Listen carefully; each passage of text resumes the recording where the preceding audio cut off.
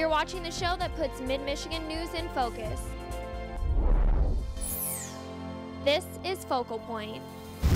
Coming up on Focal Point, find out what happened here at MSU's College of Engineering.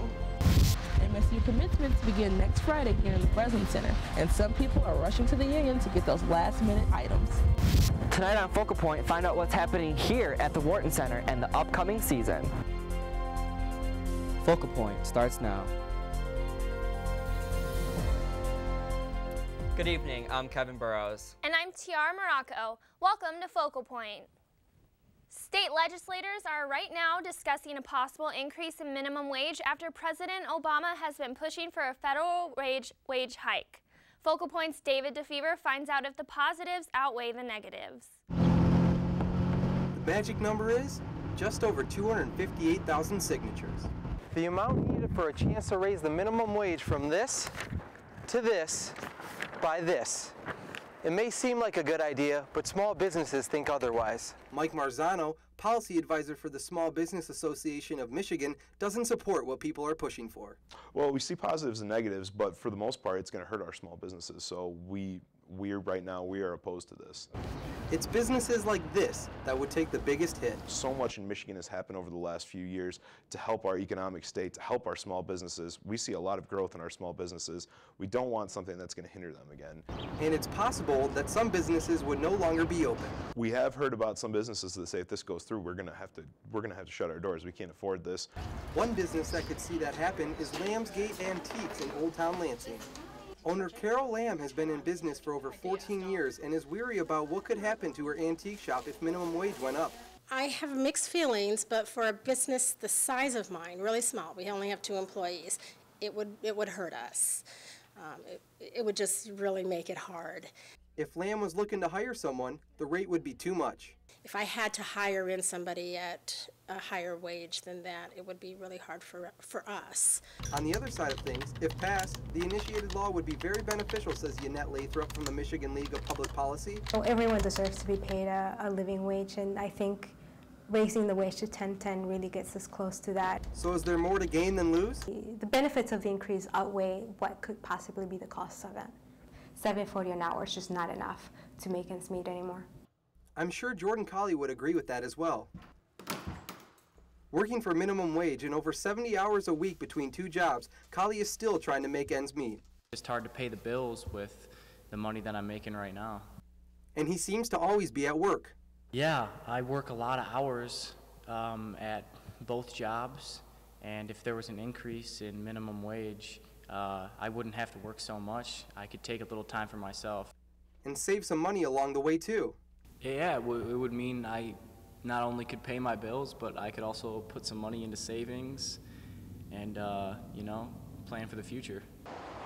So whether you're a small business owner or someone trying to get by, minimum wage has its ups and downs.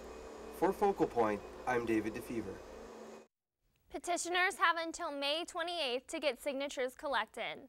If the set amount is reached, we could see this proposal on the ballot come November. Young leaders are calling to state lawmakers to make policy change. Focal Point's Nis Blaskowski is caught up with the students who walked 80 miles from Detroit to Lansing for an issue they face every day. What do you want? Education! They called themselves gladiators. For nearly 3 days, these students walked and walked. Let's do it. Almost done. And walked. They're hoping their small steps will make a giant leap in state legislature. Education! What do you want? Joined by supporters, they're drawing attention to change the state's zero-tolerance policy.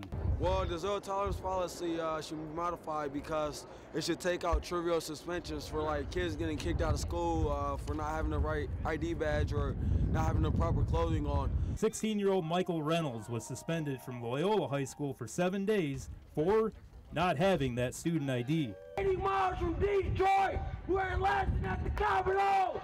Yeah! Reynolds is the co-president of the Youth Voice, and he started the walk between Detroit and the Capitol building. The 80-mile walk convened here on the steps of the state capitol, where these students hope their message against zero-tolerance policy will be addressed by state lawmakers. William Frey is a facilitator at Neutral Zone, a teen center in Ann Arbor.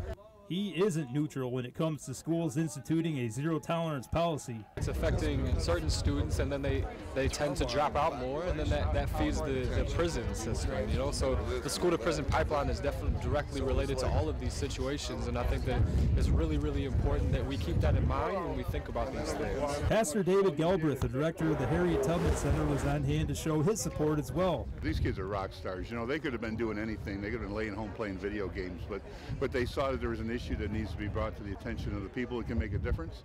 When we remove kids from school for minor offenses. The rally got the attention of Maura Corrigan, the Michigan Director of Human Services, who agrees schools do engage in wrongful suspensions. What happened? I agree with you. Our kids deserve a quality education. We know that children in Michigan are dropping out of school because of strict zero-tolerance laws. While the efforts of these students may not be felt right away, it certainly could be said that they got the ball rolling. And God bless the great state of Michigan. For Focal Point, I'm Nick Blaskowski. Director Corrigan announced she is already working with lawmakers to introduce legislation changing zero tolerance, which could be introduced as soon as May. Michigan abortion laws have sparked controversy throughout the greater Lansing area. Focal Point's Michaela Cummings tells us how MSU students are raising their voices. We should warn you, some of the images you are about to see could be disturbing. Students are rallying, protesting, and standing up for what they believe is right when it comes to the issue of sexual assault, with abortion being the main topic of discussion. April marks Sexual Assault Awareness Month, and as you can see, I'm standing across the street from the MSU auditorium, where students and organizations have gathered to take their stance on whether or not they are pro-choice or pro-life. The MSU Students for Life organization brought in help to show the reality of abortion through the Genocide Project. Our main purpose with the Genocide Awareness Project is twofold: to show the humanity of the unborn child and to show that abortion is an act of violence that decapitates and dismembers little human beings. In order to do that, images such as these were displayed on campus to compare genocide to abortion. I feel like what they're doing is disgusting. It's going to be a trigger for some people, and people need to know what's going on, and that it's not comparable to genocide even just a little bit. While MSU Students for Choice had a different take on things. Sorry you guys had to see that. I'm sorry. The question of why these images are used is argued on both sides. I think the pro-choice movement gets a bad rap sometimes, and I want to show that we, our peaceful protests we're better than putting up images of dead babies, We believe that using those graphic images is the only way to really be able to change the hearts and minds of people, to get them to understand our issues. Whether they're fighting to make their own choices or fighting for a life, these two groups make sure everyone has a voice. For Focal Point, I'm Michaela Cummings. To learn more about Michigan's abortion laws, search for the Michigan Department of Community Health at www.michigan.gov. A new trend in alcohol production is being called illegal. Powdered alcohol, or alcohol, gained national attention when Alcohol and Tobacco Tax and Trade Bureau approved the substance. Soon after, a spokesman for the company said the approval was an error. The makers of alcohol say the decision was reversed because of the label clear on how much powder is in their packages. They are now working on new labels to resubmit. Michigan Clean Water Action is honoring a Michigan congressman for his efforts to protect the Great Lakes. The 2014 Great Lakes Lifetime Achievement Award was given to Congressman John Dingell. Congressman Dingell has spent much of his career trying to protect the Great Lakes by drafting and supporting many different policies. The award was given to him in celebration of Earth Day during a ceremony at Hopcat in East Lansing on Tuesday. Hopcat's managing director, Gary Boyd, also received an award for its efforts to reduce waste and less energy consumption. The East Lansing community gathers to celebrate the life of one MSU's biggest fan. Lacey Holsworth, or Princess Lacey as she's known on campus, recently died of cancer. Some of the thousands who came out to her memorial started with a dinner at Buffalo Wild Wings. The East Lansing restaurant where Lacey was a regular customer has been accepting donations throughout the past couple of months. The funds go to the Holsworth family to pay for medical costs. The staff also handed out pink bracelets and t-shirts for Lacey. After the dinner, there was a walk to the Presence Center where there was a start of a memorial. As for the memorial itself, nearly 2,500 people celebrated the life of Lacey.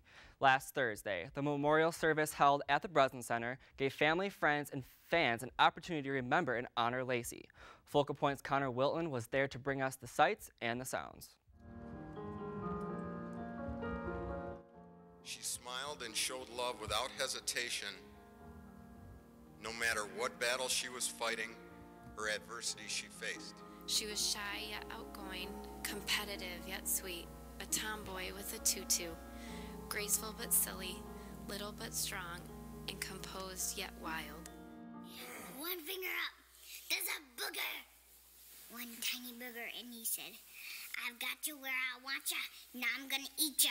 Oh, now I just ate a booger. This isn't the Jack Breslin Student Event Center. This is Princess Lacey's palace. Well, I just want to thank, on behalf of the team, the whole Holsworth family, for having such an impact on us and our family and our basketball family.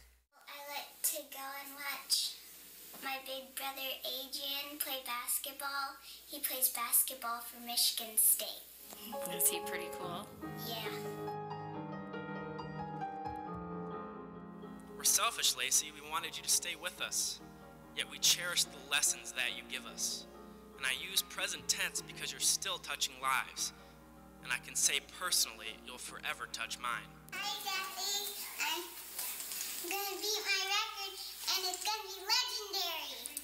You are dancing among angels in the most stunning palace. You have a beautiful crown and a smile that is radiant.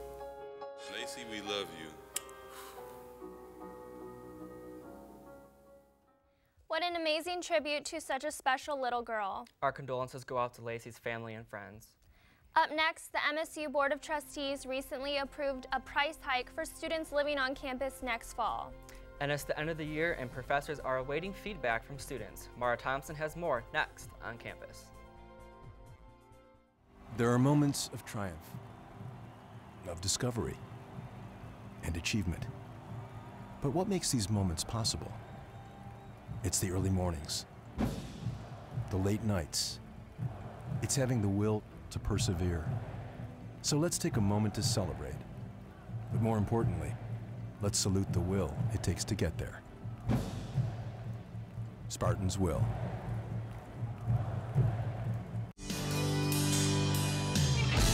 They've been called leaders, lifesavers, and world changers.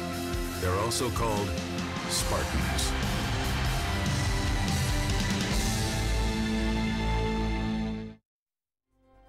Students living on MSU's campus next year will be faced with bigger bills to pay. And the marching band will have a new stomping ground for practice for the next season. Mara Thompson is here with those stories and more. Mara? Students living on campus next fall will see a jump in room and board. Michigan State University is increasing the rate by almost 4%. They say it's due to a recent remodeling and a rise in operating costs. Students living at University Village will also see an increase, but rates for Spartan Village residents will stay the same. The Eli and Edith Broad Art Museum received another big donation last week. The museum received a $5 million donation from alumni Eli Broad and his wife Edith. The donation was a gift in honor of Michael Rush, the founding director. The couple has donated $33 million total, with a donation of $28 million to the museum for construction and design. The $40 million museum opened in 2012 and has welcomed over 125,000 visitors since. The donation will help with the endowment and exhibits for the next 5 years. The end of the school year is almost here. That means students are preparing for finals, but if those students want to see their grades as quickly as possible, they also need to spend time evaluating their teachers. Focal Point's Tiara Morocco has the story. They come at the end of every semester and must be filled out if students want their grades on time. The SIRS, or Student Instructional Rating System, is a way for students to provide feedback for their instructors.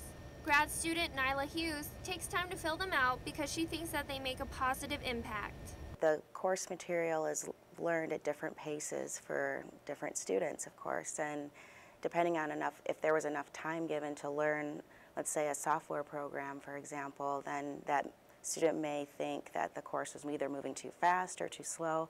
While students have the option to not fill out their SIRS, it not only delays receiving their grades, but also impacts the future of their professors. Two things, really. One is it's feedback for us so we can become better teachers, and we do care about how well we teach. And I'm not sure that everybody understands that. And then two, it affects people's livelihood. Professor Bob Albers explains how SIRS are important and greatly affect teachers' lives. And there are really specific guidelines for fixed-term faculty about how well you have to do on the SIRS forms, even in terms of the specific numbers that are required. So I know that students don't recognize that it is a really important thing and that it affects other people's lives, but it does. For fixed-term faculty who are on contract, the ratings tend to mean more because feedback can decide whether they get hired back from year to year. And if you don't have data for that performance evaluation, and if you don't have SIRS on top of that, or if you don't have enough SIRS because only a few students in the class filled it out, that can certainly be a problem, and it can start to raise questions when in reality the cause of students not filling out the SIRS may have nothing to do with the professor's performance. Elizabeth Pellerito, staff leader at the Union of Non-Tenured Track Faculty, works with the union to represent 550 fixed-term faculty members. Part of the strength of a union is that we can come together and negotiate a contract that applies to everybody. So one of the things in our contract says that in order to be evaluated, you should have certain benchmarks that your department meets when they're thinking about evaluations. Students may forget to fill them out or just not take them seriously. However, they do not realize how much power their feedback holds. For Focal Point, I'm Tiara Morocco. All students are encouraged to fill out their SIRS forms. You can find them at sirsonline.msu.edu. Each semester, engineering students get a chance to showcase their skills during Design Day. It's an event filled with team projects from student-produced games to company-sponsored designs. It's the one day a semester that engineering students get a break from the classroom. While you're in the classroom, a lot of what you do is just the numbers and just crunching math and manipulating equations and such. And Professor Thompson actually wanted us to get out there and do it. You're first. You're ready for it, right? Students from all 10 engineering majors filled the building, displaying projects to teachers, parents, companies, and high school students. Yeah! So being able to go down there and actually do it, and then being able to come to Design Day and display what we've been working on for about a month is really exciting. Students at Design Day said their favorite thing was getting down to the shop and actually building projects like this one. Hey! The point of the game is to try and make it to the Rose Bowl by defeating Michigan, Ohio State, and then Stanford. While the work on display might be working flawlessly, it didn't get here without hurdles along the way. We had some problems where we had to remake some things because they didn't work as well as we wanted to, but that's all part of the learning process. At the end of the day, something has to actually work. Associate Dean Thomas Wolf says Design Day is about giving students real-world experience. The idea that you're doing real things that affect real people, I think, is what's most important to the student. But for students, it's about having fun. It's really cool teaching the kids about mechanical engineering and also having them come play our game and just see people smile and have fun. Design Day started 20 years ago with only mechanical engineering students. It has since grown to include over 600 students and all 10 majors. Turf's up at Munn Field. The former practice space is getting a much-needed makeover. The new turf field will be used by the Spartan Marching Band. They currently practice at Dem Hall Field. That area of grass gets muddy sometimes and can be dangerous for band members. The field will be ready in August, just in time for the 2014 marching season. A retired piano professor is finally carrying out one of his long-term goals by playing some of his favorite pieces in the Fairchild Auditorium. Focal Point's Tyler Clifford shows us how Ralph Vodopek is still making music and performing. Most piano recitals feature work by one specific composer. It helps give a theme to the show. But Retired MSU professor of piano Ralph Vodopek finds it hard to dedicate one show to one composer. He doesn't have a specialty. When somebody asks me, what's your favorite piece, that's just impossible. That's impossible to answer. I have many, many, many favorite pieces. So he plays what he likes. He does an annual piano recital, usually done in the music building on campus. But this is the first year that he performs in the Fairchild Auditorium. Now that Fairchild's remodeled, that seems like an ideal place. Piano's first rate, and the acoustics are wonderful. Some of his favorite composers' works that he performed included pieces by Beethoven, Schumann, Brahms, and Ravel. Or mine has to be prolific. Second of all, they have to be very influential on later composers. And third, they just have to write what most people consider great music. There's maybe very few composers that fit all categories. While most songs he performed were classical, he ended the show with a jazz piece that delighted the audience. This is Nikolai Kapustin's Andante. It was fantastic. It was very jazzy. Being a jazz lover myself, I was very, very impressed. It was so lyrical. Ralph Vodopek is one of the greatest pianists, I'm sure of that. Vodopek knows doing what he loves will always be great. For Focal Point, I'm Tyler Clifford. We are just months away from the start of a new season at the Wharton Center. As Focal Point's Kevin Burrows finds out, there are a lot of new acts in store. I'm here with Bob Hoffman, the Public Relations Manager here at the Wharton Center, and we're going to discuss the 2014-2015 schedule for the upcoming season. Bob, can you give me a little bit of update on what's going on? Yeah, so today we announced our new season, the 2014-15 season, like you said, and we have the best of Broadway once again and the best of performing arts. When we talk about Broadway, we have Once, which you've probably heard about the movie.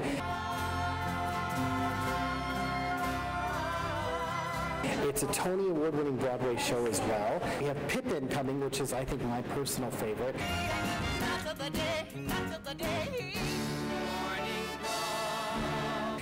Stephen Schwartz's Pippin. It's been redone a little bit. It's really cool. It's all acrobatic. It's Cirque du Soleil-ish. It's a lot of fun.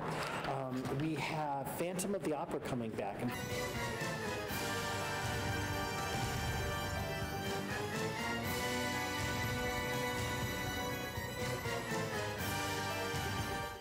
Has been here several times in the past, but what's unique about this is they've reworked it and they're using a lot of modern technology in it that hasn't been seen before. In the last several years, theater productions and concert productions have really been able to use and incorporate a lot of modern technology to make the experience even grander, and so Phantom is using that. And then we have the 2013 Tony Award-winning show, Kinky Boots.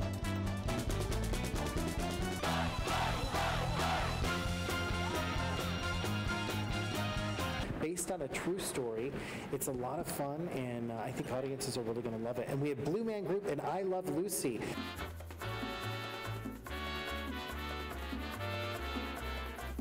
That's just the Broadway. We have also performing arts attractions as well. Everything from Yitzhak Perlman, David Sedaris, the Reduced Shakespeare Company. Whatever you can think of, we're going to have at Wharton Center because we have the best of entertainment anywhere.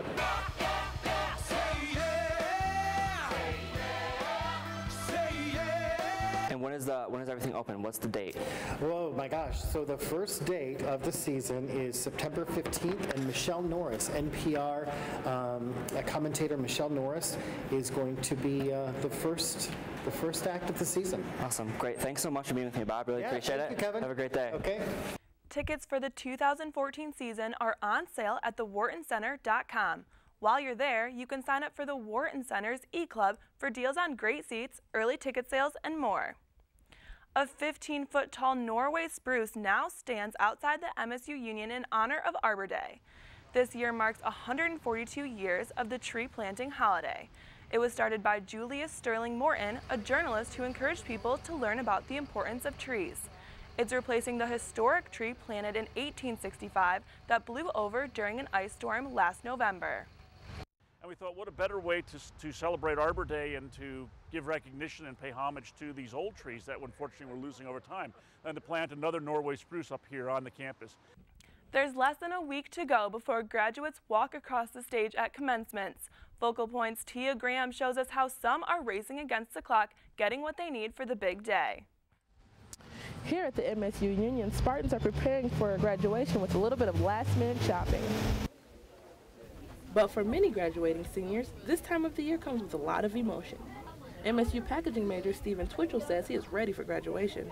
It's kind of bittersweet. I mean, that I'm leaving, so I'm kind of going to be sad about that, but I'm kind of happy that I'm going to be done. And looking forward to the future, Renea Timmons, social science major, can't stop smiling about the big day. I'm excited that the journey is coming to an end, honestly, and I'm moving on to, a different part of life. Commencements begins next Friday in the Breslin Center, and for most, including myself, can't wait for that day to come. As for tackling that next biggest hurdle, I'm moving to Kansas to work for Rubbermaid. I have a job interview set up. I'm planning on moving to D.C. I'm planning on working in the U.S. House of Representatives. These two are ready for the next step. I'm really excited. I'm kind of all over the place. I'm kind of anxious, a little nervous, excited. I don't really know how to feel yet, just anticipation. For Focal Point, I'm Tia Graham. Caps and gowns are still in stock at the MSU Union Shop for $36. That's what's happening on campus. I'm Mara Thompson. The MSU football team is getting ready for their annual green and white spring game. And 2 players from Michigan universities could be headed to the NBA in the upcoming draft. When I was greener than the hill, where flowers grew and the sun shone still. Now I'm darker than the deepest sea. Just hand me down, give me a place to be. It's spring practice time for the MSU football team. They're getting ready for their first big game of the season. The Rose Bowl champs are playing Saturday for the annual green and white game. Coaches selected the seniors, who then drafted the underclassmen for each team. The teammates will play against each other, allowing for a friendly competition and bragging rights. They go head-to-head Saturday at 2. Even the guys that are on the same line, defensive or offensive, all of a sudden they're on opposite sides, and the same old deal that, hey, it's football, you're going to compete.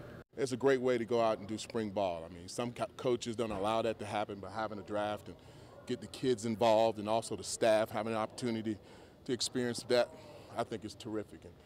Sophomore guard Gary Harris announced that he will forego his final 2 years at MSU to enter the NBA draft. Coach Tom Izzo said in a statement that he supports Harris's decision, saying he believes Harris will be a high pick in the draft and is well prepared for an NBA career.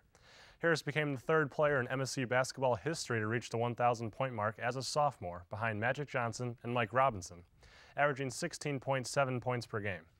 Harris said that the decision wasn't easy, but an opportunity that he couldn't pass up. It's more of myself. I feel like I've grown a lot as a person. I've definitely matured on and off the court a lot more. This year definitely benefited me. And, once you pass up on your dream one time, you never know if you're going to get that chance again. While the loss of Harris is a big blow for the Spartans, forward Brandon Dawson recently announced he will be returning next season. Dawson was the leading rebounder for the Spartans last year. Another sophomore with his eyes on the NBA draft is U of M forward Mitch McGarry. This comes after failing an NCAA-administered drug test, resulting in a 1-year suspension. McGarry tested positive for marijuana during the Sweet 16 of the NCAA tournament. McGarry says he regrets the decision and wants to put it behind him. A new soccer team is kicking off in Lansing this summer.